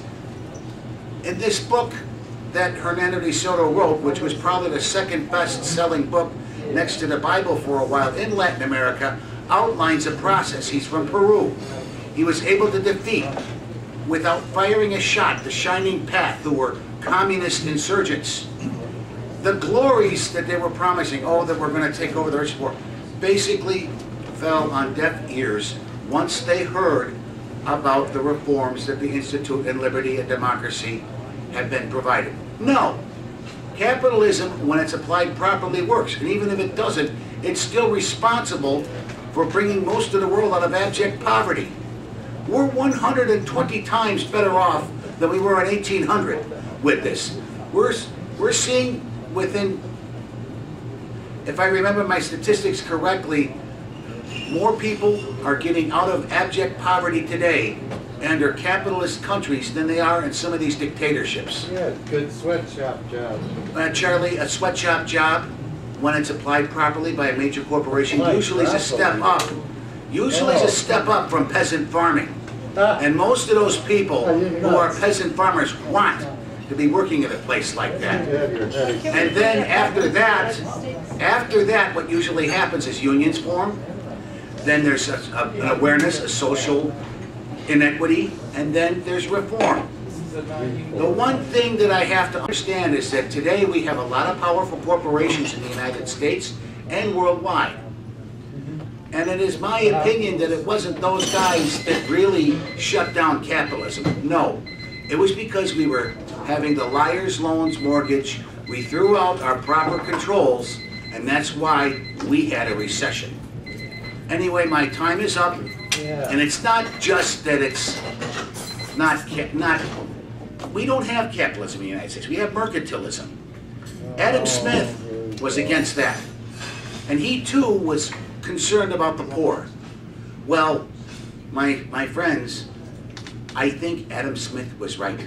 We need more capitalism, not less, but more business ownership, more reform in the systems in these third world countries. It's better to get rid of a tin pot dictator, get in with some stable government with some important reforms, give them title to their land, give them title to the business, give them the ability to do banking without a lot of extra bureaucratic nitwittery, and I think you're going to see the world prosper even more than it is down under globalization. Question. The name of the book? It's called The Mystery of Capital by Hernando de Soto. The book was written in the early 2000s. He's still active in the Institute of Liberty and Democracy. And he's developing a new book coming out, I think, in another half a year or so, talking about how to fight terrorism by the implementation of capitalism and by the reforms that the Institute of Liberty and Democracy have had. I could go on and on, but my time is up. Thank you. I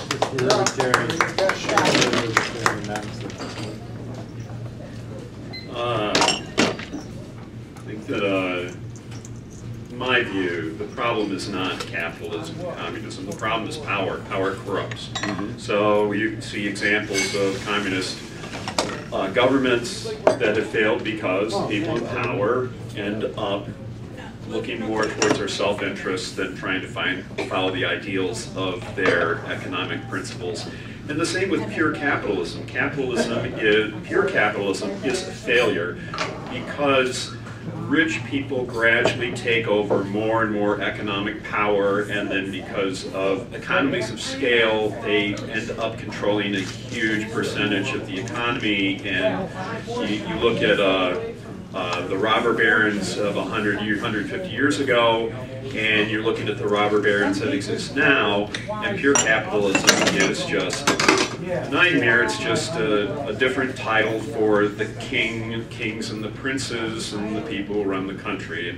And communism is the same way, and I think Russia is like a great example how that just fell flat on its face. To me, it's not a black and white issue. I guess I look at the thing that I've read that really piques my interest is when people start interviewing populations of countries and asking them how happy they are. And a lot of these surveys are coming back where you're seeing people with social democracy, especially the Baltic countries, like Sweden and Norway and Denmark. The people are incredibly happy. There's a very high tax rate, so industrialists really hate these countries. The capitalists do not like, the pure capitalists don't like these countries. It's hard to make money when you're getting taxed at a high rate. But the people are very happy, they're safe, they have access to good health care. There's a social safety network built into the government, and the interests of the people is stressed very highly. And I'm not sure how Cuba ranks on that list. I'd be curious to find out. I was really interested to hear a perspective of people who are passionate for Cuba and have experienced Cuba. I think that's buffered by the comment that that World War II was a horrible thing for the United States, as an example of the United States, which mystifies me. Pearl Harbor, the attack of the Philippines, the sinking of hundreds of ships by Nazi submarines in the early months of 1942. We were attacked. Without World War II, without our involvement in World War II, most of Europe would be Nazi, and a big chunk of Southwest Asia would be run by Japan. Right now, really twists my mind upside down how somebody could look at the United States and use that as an example of how the United States sucks. I think it's really one of our shining moments. So, some feedback. You kind of lost me with the Cuba appeal, but still open mind to it, and I do hope that eventually the embargoes drop so that they have some, they get to decide self-determination from an economic standpoint. Thank you.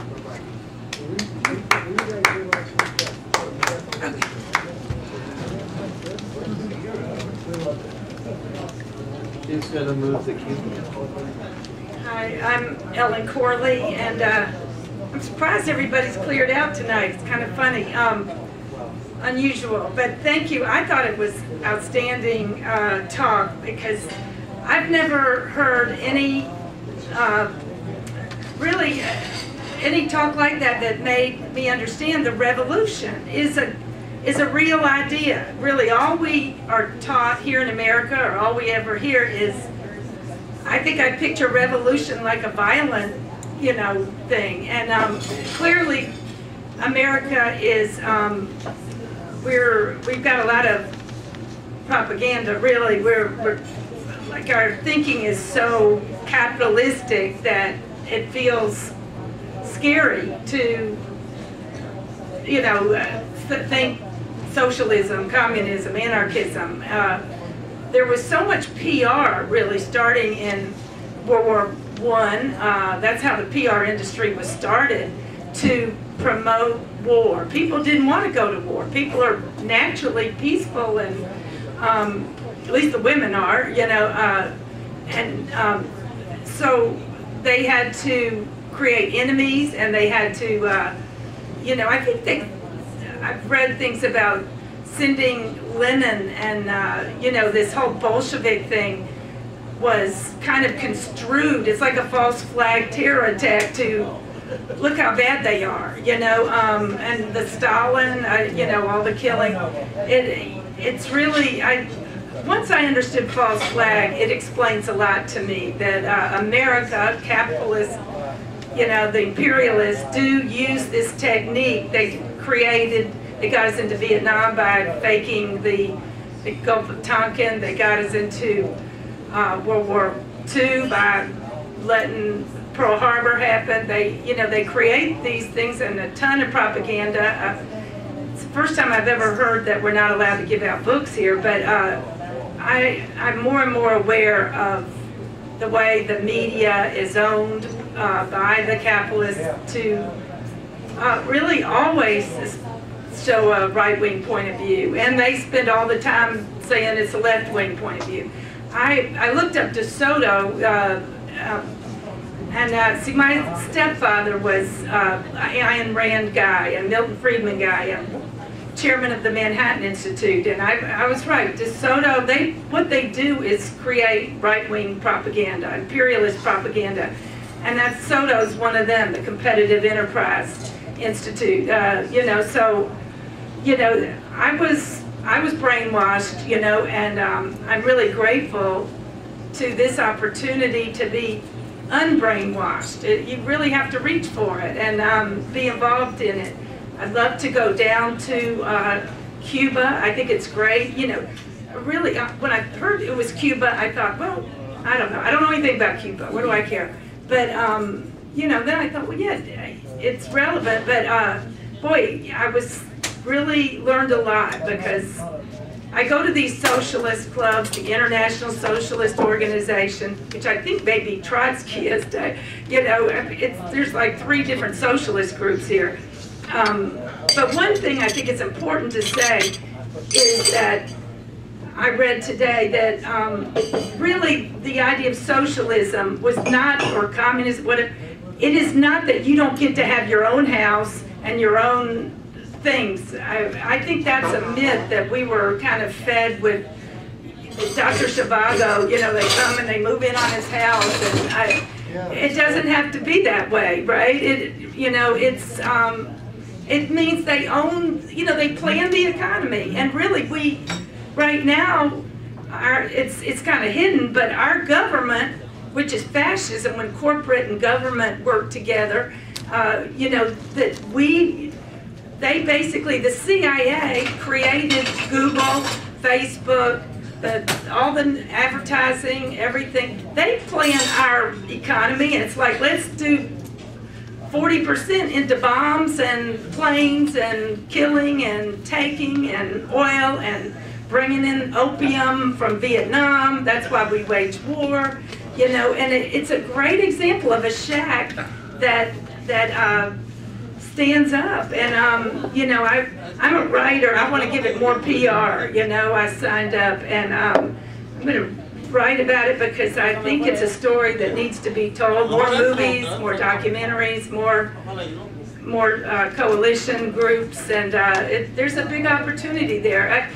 I mean, all you hear in the news, I know I'd heard that, you know, we used to have an embassy, then of course Trump closed down every little, you know, EPA, you know, the Democrats we thought were at least opening doors. It's frustrating that both parties are pretty bad, but it's a spectrum, and we really are not hearing the left-wing peace point of view. And the last thing I want to say, and I do think it's intriguing, the women, you mentioned, you know, the groups like the Women Coalitions and Democracy, and Steve was telling me about the little girls, the way they got literacy. They sent 15-year-old, 14 and 15-year-old girls to live with people.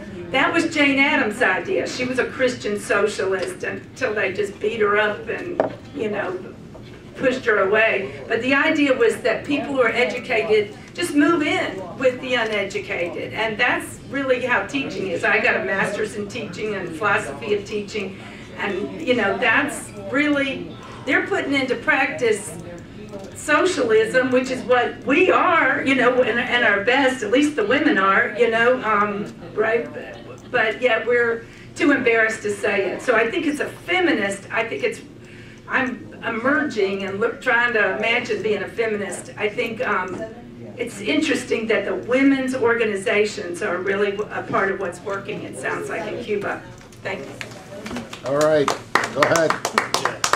4 minutes. Yeah, I want to summarize on this. We have this constant conflict between capitalism, free enterprise, socialism, communism. There's a struggle around the whole world. Everybody's fighting. I think we need to find the right balance for all this. There's something good about both sides. One side doesn't fit all. Socialism, for example, libraries, public education, that's socialism. Is that bad or what? This healthcare issue is a serious problem. We've got to find some way for everybody to get into it. I mean, is it really for free, or do we have to pay for it somehow? You know, it's got to be paid for. Somewhere along the line, we've got to pay for all this stuff. Now, on the other hand, like capitalism, like he said before, capitalism does work. It works for some, but everybody can benefit from it too. I mean, you think the work that Steve Jobs did, or Bill Gates, or anybody, the work they did, we all benefit. Yeah, they made a lot of money from it. We jealous because some people make so much money. It's obscene. It's ridiculous what they do. I mean, especially when it comes to like land ownership. It's kind of really off balance of that. Some people own all the land, from the river all the way to the ocean, or all this or that. Everybody pays them rent. That's a little bit out of hand. It needs to be a real dialogue on land ownership. And we have to have land ownership for free enterprise. or that individual has got the ideas. He goes out and he creates his own job. He's got an idea. He creates a job for other people. But you got to give him that freedom. You got to have that freedom to go out and do that. But he's got to have some limitations too. Just don't let anybody just do whatever they want to do. But on the other hand, you mentioned about things like Castro did, you know, with literacy, healthcare. He made a complete 180-degree turn there and all this stuff. It's very important. It's great what he did. But economically, how did they succeed? I mean, they need private enterprise. There's got to be a mix of both. We got to find the right, proper balance for this. One side doesn't fit both. And I think both sides make a mistake of this. Capitalism wants to dominate all this, you know, take over all the land, all resources, whatever. That's wrong too. There's got to be a mix, the right kind of a mix, where we stay on this. Whatever it is, how to get there. I don't ask me how to get there. Okay. Yeah. All right. Charlie? Go ahead. Andy? That's Charlie? It was bullshit, John. It's bullshit. Hey, Tim, camera run? Yes. Okay. I'd like to thank our speakers tonight for an excellent presentation. And I would recommend to everyone, once again, all right, gentlemen, let's... nationwide groups that's trying to get into schools for freshmen in high school is Smedley Butler's book. General Butler from 1935 wrote a book called War is a Racket. And the United States has been involved in promoting wars here and there for the profits of the companies that manufacture all the stuff. I was in Vietnam one night. I was a radio repairman, and so we had bunkers with radios in them where we could listen to the gunships while they were up at night when our bases being attacked. Hello back there. Quiet. Having trouble. Could you guys take it outside first? We're trying to finish up here. No, not over there. Not in the restaurant. Just back, move out outside. Thank you. No, not into the restaurant, please. Bad idea. It was 1967. Our base was being attacked at night. We got into the bunkers before the first rockets hit. Rockets and mortars were shelled into the base every few days to wake us up. This was a place called Ben Hoa, a big Air Force base where they had all the helicopters we repaired. I was aviation electronics. And we were listening on the radios to the pilots and the gunships, and one of them said, hey, we can see where the rockets are being fired out there in the jungle. You know, they called the general and said, permission to fire on the enemy, sir, permission to fire. He says, permission denied. He said it again, permission to fire on the enemy. We can see where the rockets are coming in from the jungle. Permission denied. So the next day, after the attack was over, we all went back to sleep because it doesn't happen after that. They just wake us up and then go on to the next day. I asked a friend of mine who was a cruise ship, gunship crew chief, and I said, what's the deal? How come you couldn't get permission to fire on the enemy? He said, well, if we could fire on the enemy wherever we see them, this would be over in a couple weeks. He said, this is a controlled operation. They want to make money spreading this out for several years. That's when I learned that we weren't fighting for freedom and justice. It had nothing to do with fighting an enemy for freedom and justice. I call it an after Christmas sale, like Walmart or Kmart. They have an after Christmas sale to clear the shelves to get new merchandise in. Well, when the military is full of bullets, bombs, missiles, shoes, whatever they're using, all the military hardware in peacetime, the shelves get full. And they can't keep getting orders. The orders from the companies that sell to the military, their revenue starts to go down. So they schedule an after Christmas sale on some small unfortunate country that can't fight back, and they dump billions of dollars worth of hardware, the bombs and missiles, mortars, shells, whatever it is, and troops on the ground. A lot of people don't realize it costs $2.1 million of our tax dollars to finance a year of one troop in Afghanistan. For the cost of one troop in Afghanistan for a year, one author said 2.1 million per person is what we're spending. You could give that bring that troop home and give him or her a 4-year Harvard education, then give away 43 Prius hybrids to people that just can't afford a new car. And you'd save way more oil, if it's all about oil, which it is, fighting for oil, you'd save more oil just stopping the killing and give away hybrid cars. But that's, the military contractors don't want that. They don't make cars. They make missiles, planes, all kinds of stuff. Butler's book, War is a Racket, spells this out in detail. And it's a little book, about 60 pages, and it's a classic. We're trying to get it into high school so every freshman reads it before they ever see a recruiter. Thank you all. Andy, let me do your Facebook. All right, once again, let's thank our speakers. You guys stay out here, and I'll be eclectic as usual. Thank you for bringing in the literature as well. Number one, Andy, the destruction wrought upon North Vietnam, that was all-out war. And don't tell me that was constrained warfare. I didn't say they it was. bombed that nation back to the Stone Age. There were so many craters. There wasn't a square yard of that nation. And to say that they were conservative in conflict is an absurdity. What are you saying here? Have you ever seen what they did with the napalm? They were defoliating a country. And to say, oh, they were just kind of like enjoying themselves. No. No, I'm sorry. A good story, but it doesn't work. Drop that one.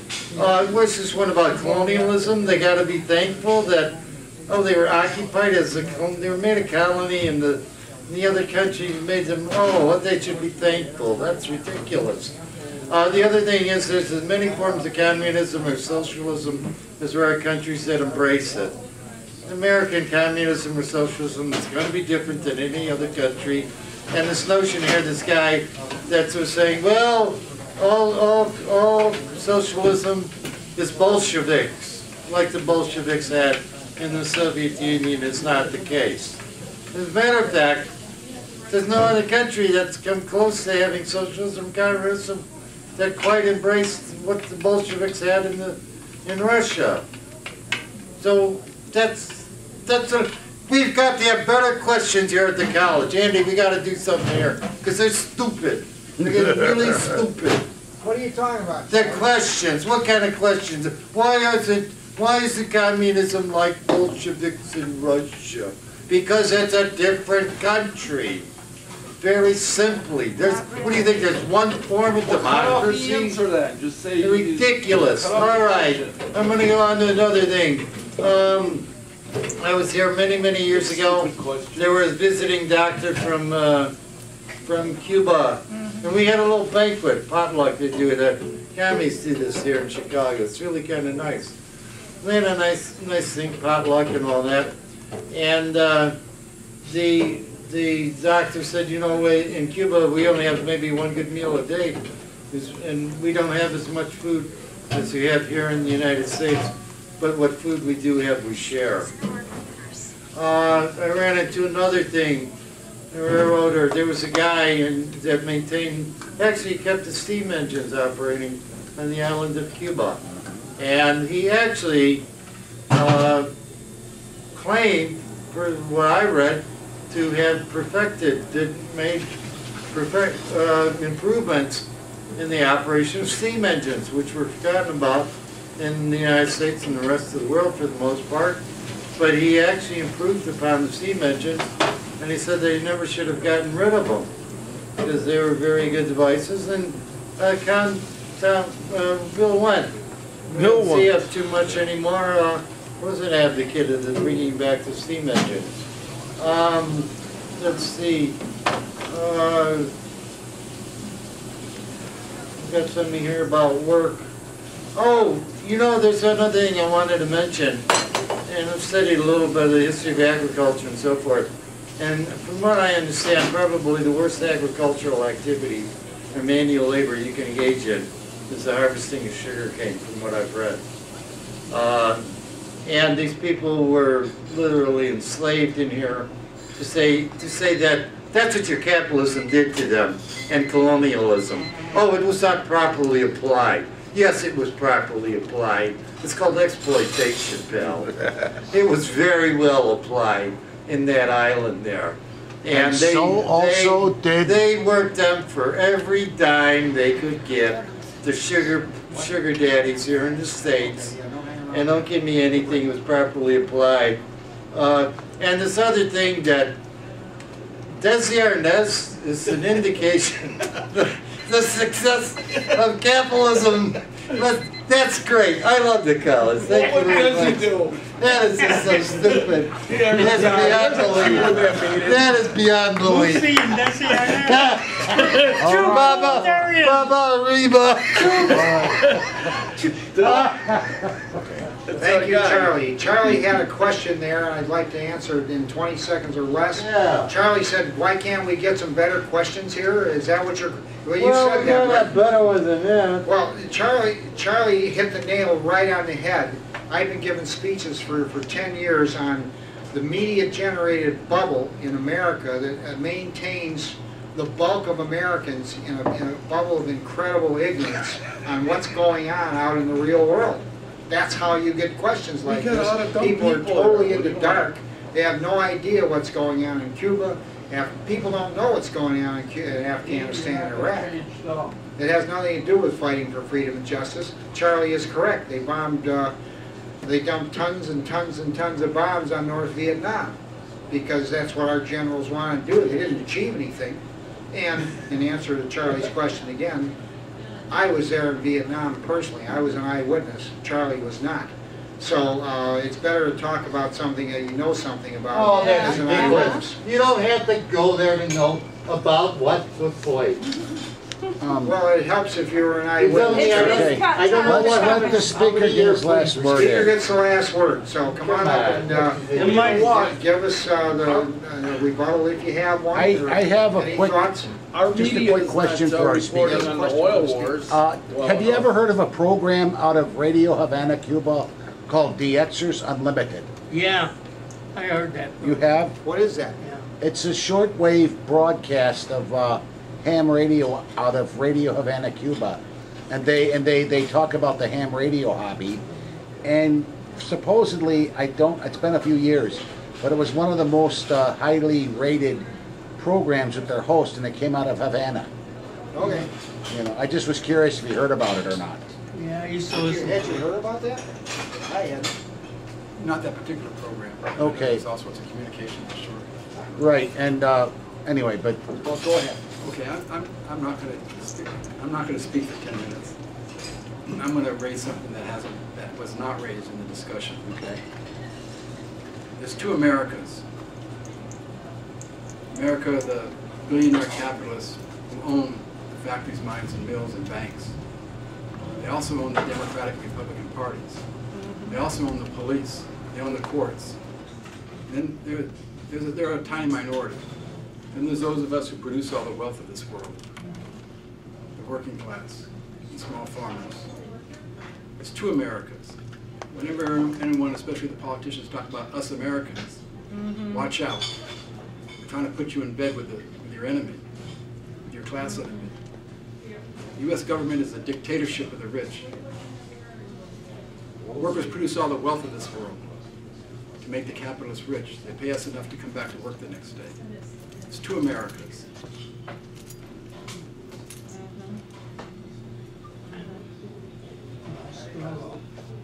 That's why there's unions. Every capitalist country, everywhere there's workers, there's unions. Because individually we have no power. right. Only collectively do we have power. Wall Street. They have all the money. They have the government. We just got ourselves. I work at Walmart, biggest employer in the United States, with the crummiest wages and the worst benefits. But we're the future. We're the ones who have nothing to lose but our chains in the fight against capitalist exploitation.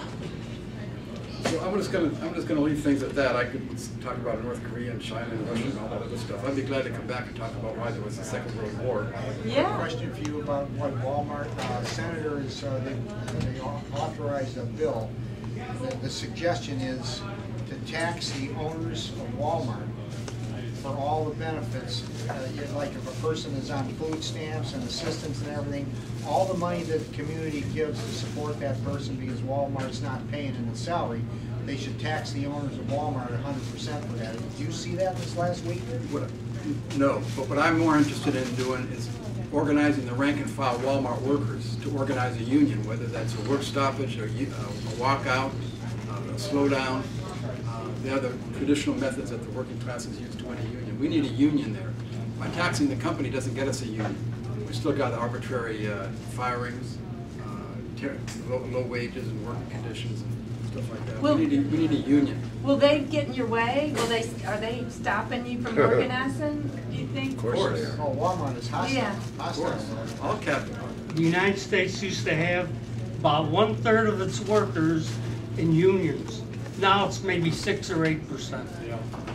At the most. Yeah, that sounds like. Yeah, that's the challenge, is to organize the unorganized, including undocumented workers, because we need to fight for amnesty on their behalf. But anyway, Thank our if speaker. you haven't got a book, get one and educate yourself on the Cuban Revolution. Okay, gavel us out if you don't mind. Gavel us out, say we're dismissed. Welcome to come back. We're dismissed, the college is dismissed. Okay, tell Charlie. All right, gavel us out, Andy. Yeah. Yeah, you should, Okay, this is it for the College of Complexes for September 1st. We're out, adjourned, and we'll see you all next week. All right, very good. All right. Thank you. Yeah.